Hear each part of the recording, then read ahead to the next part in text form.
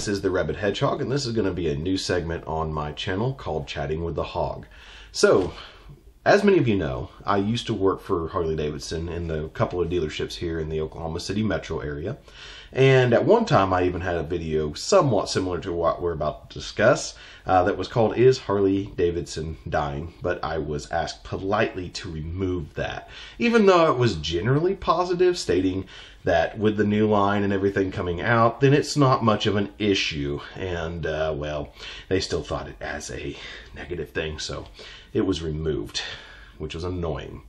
But here we are, free from Harley Davidson and free to talk about our favorite and or unliked American motorcycle company, depending on where you sit on that side of the fence. At any rate, as many of you know, if you've watched the news or anything like that, you've seen that Harley Davidson has had a few bad years, these last several years actually. They're selling less motorcycles, they're having a hard time keeping their market share. That one time dipped below 50%, which is weird in the US for them.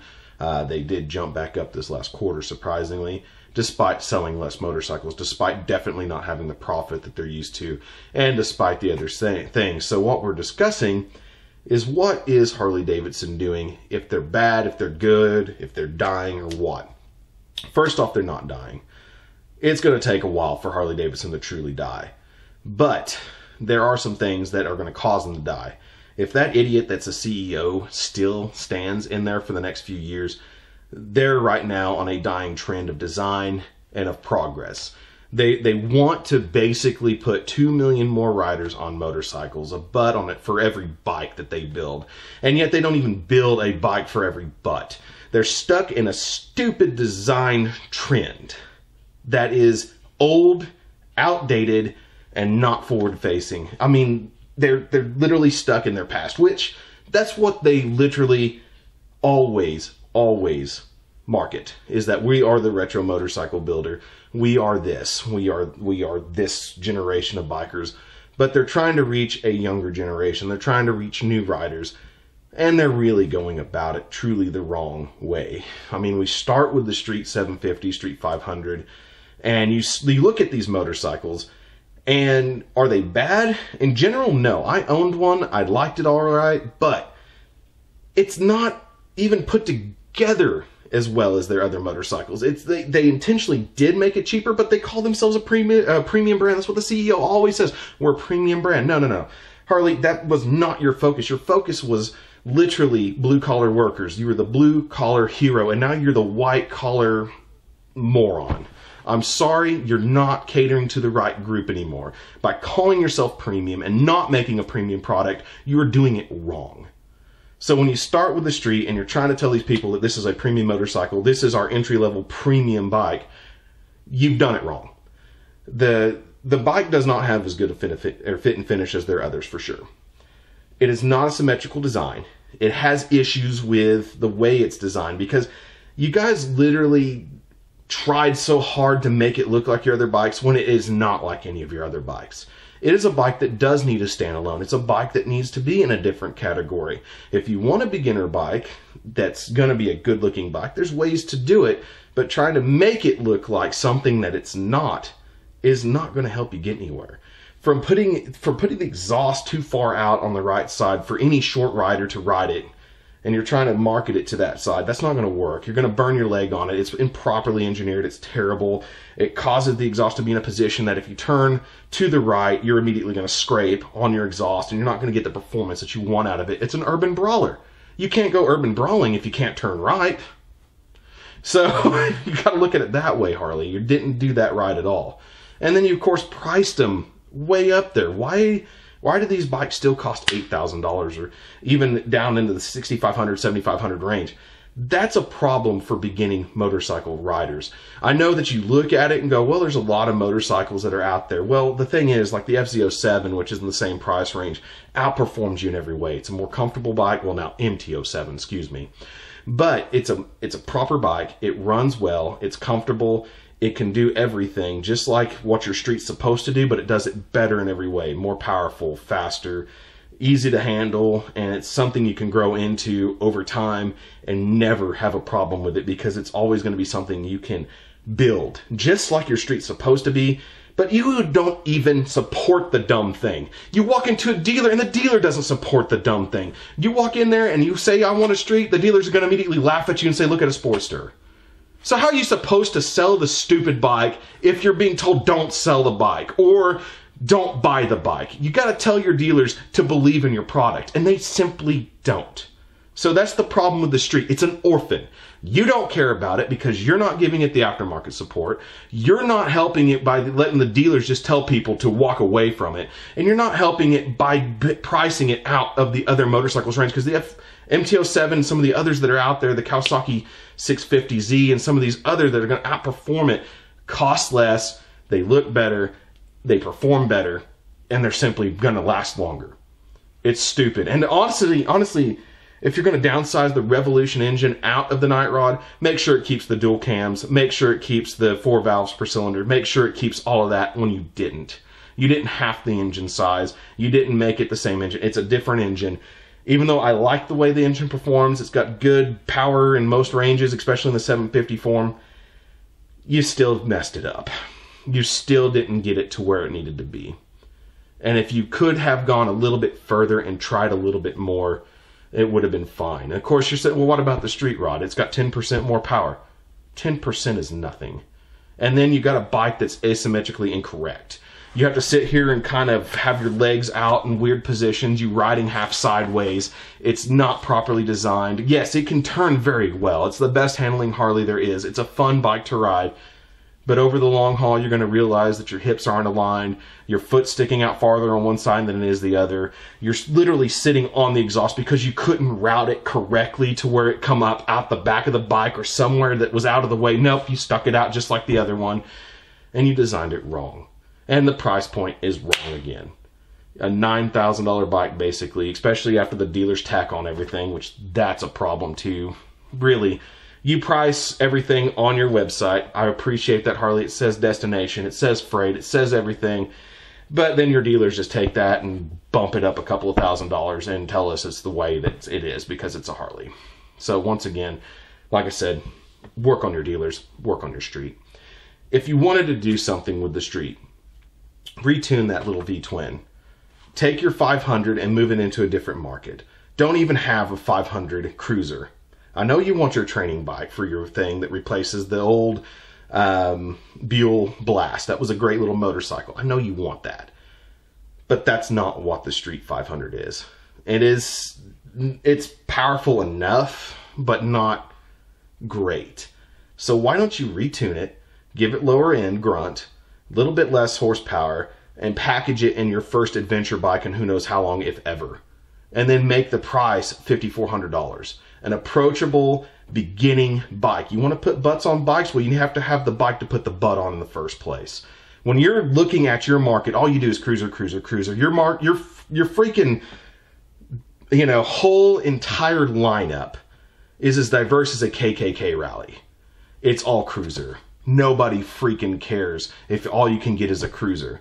When they go to Kawasaki, they're going to walk in there. They're going to get a dirt bike from when they're a kid. They're going to get a dual sport when they get older. They're going to get a miniature adventure bike. They're going to get a large, powerful cruiser. They're going to get a large, powerful sport bike. They're going to grow with an entire brand because they can.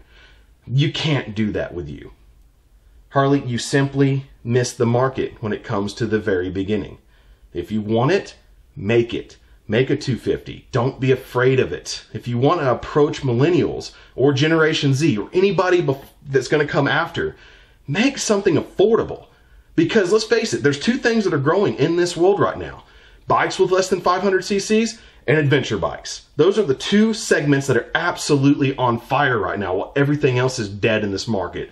I understand that the market is a little bit tumultuous across everybody. Yamaha's suffering, everybody's suffering, but the ones that are rising have the diversity that you simply don't.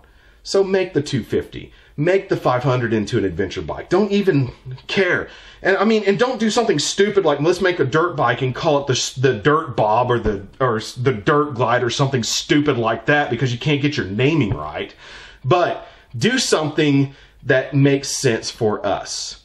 If you want to approach us, make the bike instead of making whatever the heck you think is going to work. Because I know where your cells are. Your cells are baggers. Your cells are dressers.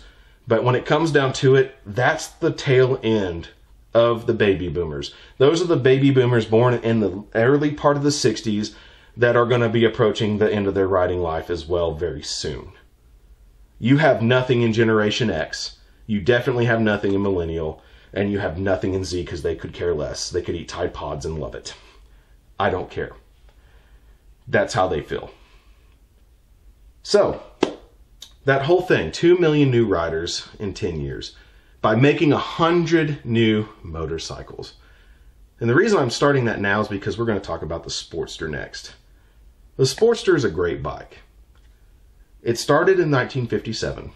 It's still being made today with very little changes. The only changes that came around, literally 1986, the Evo shows up.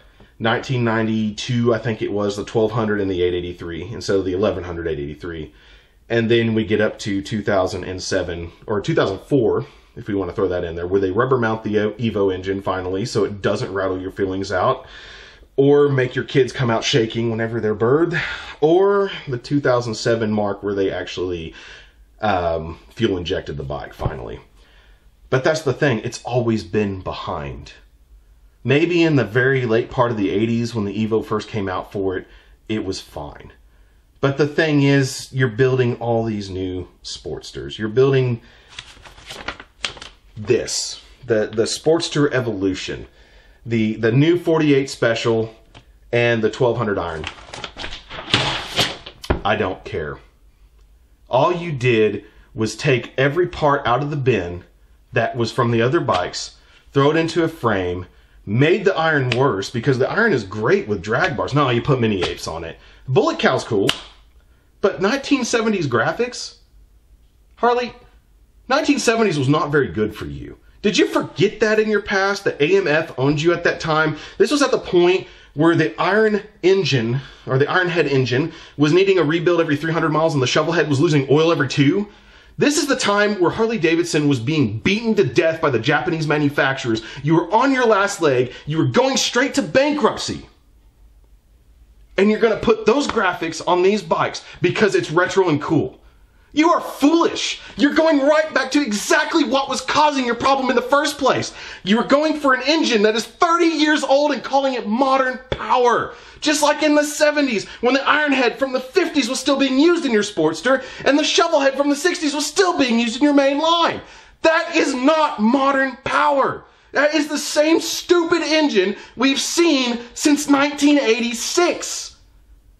It is not modern. It is not powerful. It is nothing. It is stupid to call it that. You need to rework your Sportster. It's 61 years old and it shows. Jumping the shark is that thing they say whenever you do something in TV, and that's when the series goes downhill from there. You jumped the shark with the Sportster back in 04. You didn't even need to start or the whole thing. You didn't need to do fuel injection. You needed to end it and retool it at that time instead of just carrying on with the same bike. Is it a good bike to start on? Yeah, it's an alright bike to start on. It's an okay bike for some things, but it's no longer relevant in a sea of purely modern motorcycles. Triumph with their Bonneville line, the modern Bonneville line. The 1200 engine that's in it, the 900 engine in the Street Cup, and all the other bikes that they're making are beautiful. R9T from BMW, that's in the same range. The Indian Scout, these bikes are all much more modern. They're more powerful. They look retro, but they work because they harken back to good times. And you're going back to the 70s? Don't even try, Harley. That was the dumbest thing. And you're calling those new models. New. Two more models to add to the other ones that you've done. And that's the other thing that blows my mind. You're saying 100 motorcycles. You're doing 100 new pieces of parts bin engineering. You can't do that. That's not what we're looking for. Your parts bin is literally in every store, in every catalog, and every bike that we see. We don't want a parts bin engineered motorcycle called new. It's stupid. Make the Sportster new. Modernize the engine. Do something. Bring the Revolution back.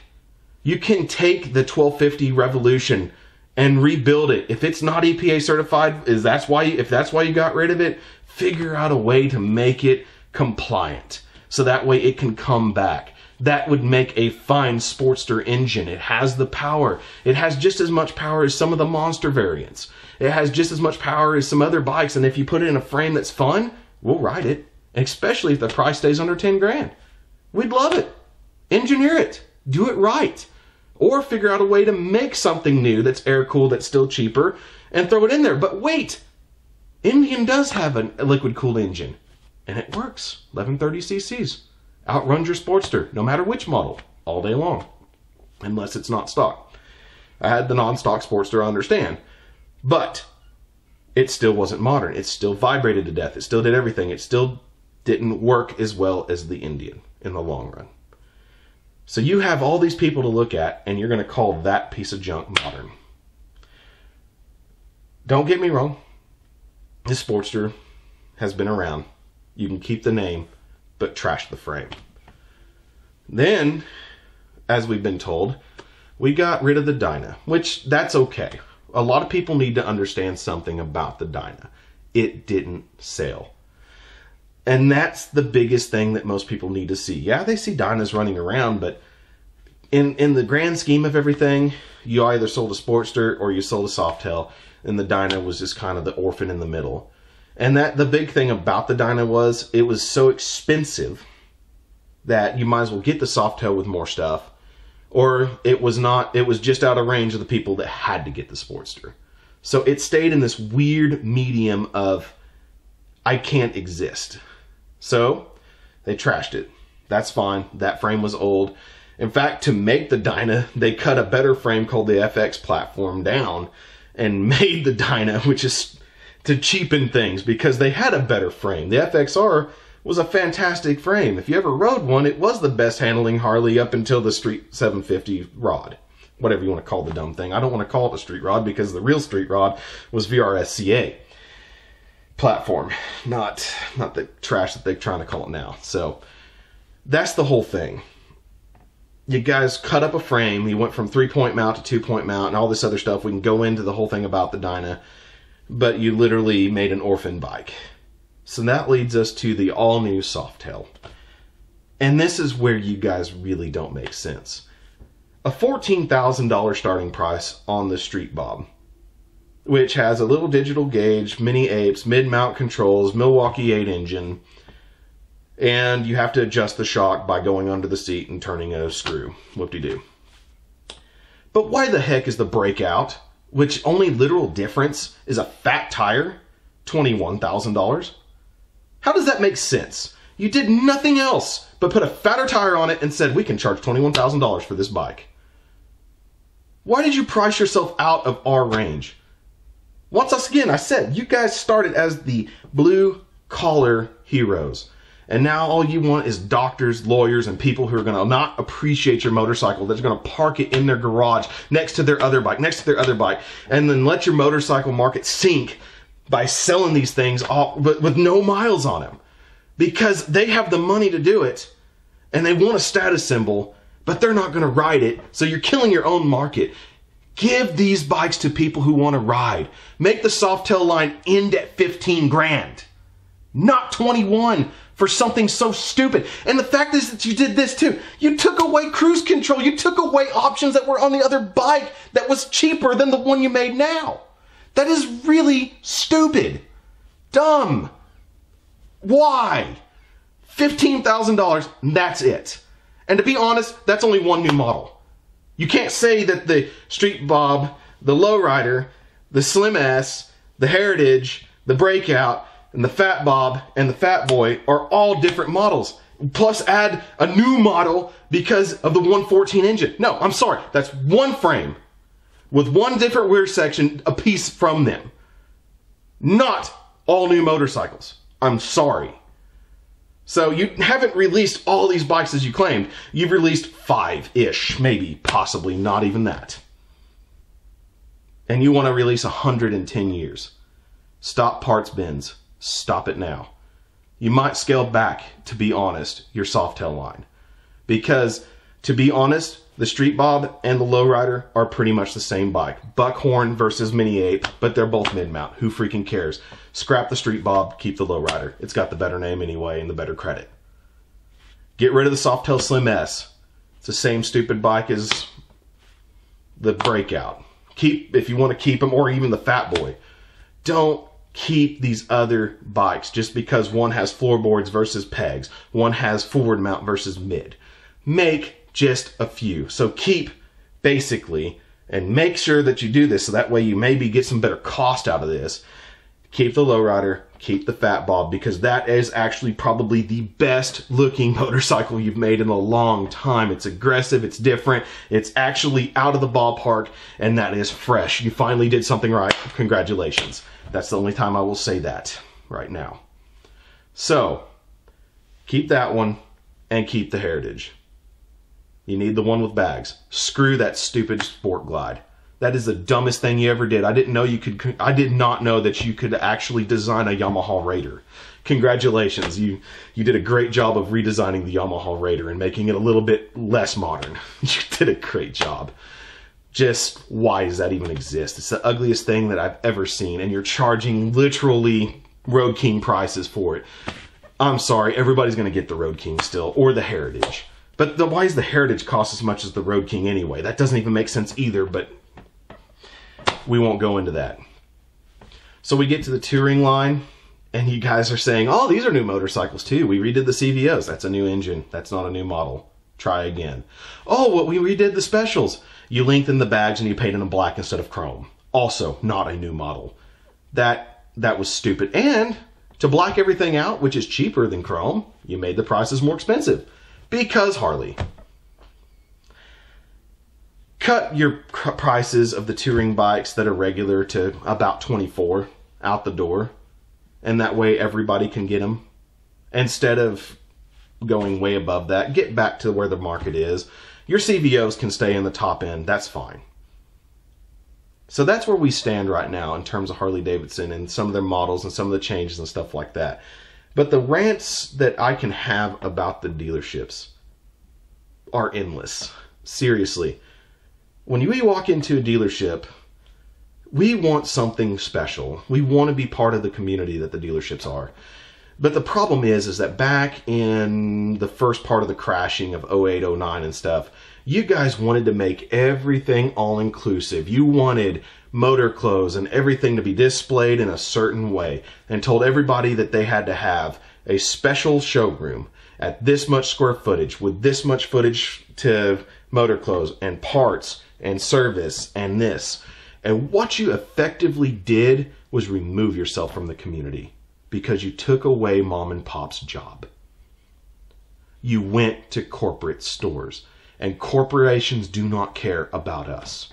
All they want us to do is buy the motorcycle, and they don't want to relate to us. All they want to do is throw the party in hopes that we buy a motorcycle, but they don't care. When you go there, you don't talk to anybody in the dealer for the most part. You want to stay away from them because all they're trying to do is sell, sell, sell, sell, sell. But it's not just that. It's the fact that you go into a Harley Davidson dealership and you feel assaulted. You get ran up on by a whole bunch of people like, hey, what's going on, man? It's nice to meet you and all this stuff. Feels like you're walking into a used car dealer and you need to take the same shower you do when you leave one of those lots. You feel dirty. And that's not how it's supposed to be. For many of the motorcycle shops that are around Oklahoma City, for gratefully the most part, they're still mostly mom and pop. When I'm talking about House of Kawasaki, Oklahoma Honda Suzuki, and some of these others that are around here. You walk in there and you can have a general conversation with the salesman and not feel sold. In fact, you're gonna actually get a idea of everything that they like because you're gonna talk about other bikes. I mean, we go to Oklahoma Honda Suzuki to talk about a Triumph Daytona. They don't even sell those, but the guy rides one. He loves it, but he loves everything about motorcycles. And the whole thing is you have a relationship and you build a friendship and you build a rapport and you like the person. You walk into a Harley dealership and these guys actually most of the time don't know how to ride, to be honest. If they do ride, they can't afford the Harley that they're selling because you don't pay them enough. Well, the corporation doesn't. And quite frankly, they're just there to try to make money because everybody's been told that in the motorcycle market, Harley has the money. Not so much anymore. You guys really have lost it because you took away mom and pop. You've got to get your dealer network in check where they're treating everybody respectfully every day. I'm not going to walk into a situation like the one dealership I worked with that literally added $3,200 to the price of a bike with fake product. And many of them do this. And it's sickening. When we had to present numbers, they literally had the number over here plus Simonize plus this, and it was something they could not get rid of. They said they can adjust it out of it, but they never did. It was expensive, and it was stupid, and it was predatory, and you're not keeping an eye on them. Period. You're letting it happen. And it takes us away from those dealerships. It takes us away from seeing them as a place to hang out and chill. The hog groups are starting to disband even. They're getting tired of it. Please look at your dealer network and try. But if you want to innovate, there's still ways. Us millennials do ride motorcycles. In fact, a bunch of my friends that you'll be meeting here pretty soon on this channel are all the same age as I am.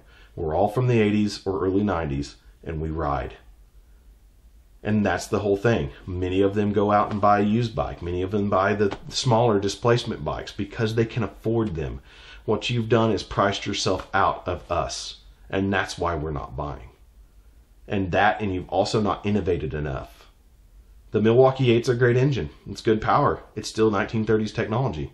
It's old, dilapidated, and time to build something new. Face it, Harley, you've got to get out of the past to reach. Is the live wire the idea? I know you guys want to build the electric bike. I don't know. Victory did a great job with it. Look where they are now. Think about that, Harley. They're dead. Where are you next on the line? You've got to think beyond motor clothes and parts, accessories, and everything. You've got to look back at your product. You cannot keep trying to sell us a lifestyle. Sell us a bike. And that was the one thing I learned at the dealerships. We sell a lifestyle, not a motorcycle. I'm sorry. You sell a motorcycle. We build our lifestyle. That's what millennials do. We don't want to be chained down to a certain lifestyle. We want to build our own. And your lifestyle is too old. It's stereotypical and it's dead. So, if you guys have any other thoughts or anything that you want to discuss about Harley Davidson, leave them in the comments below. I know that there's going to be some screaming and shouting, but please keep it civil. At any rate, this is the Rabid Hedgehog. Catch you on the shiny side.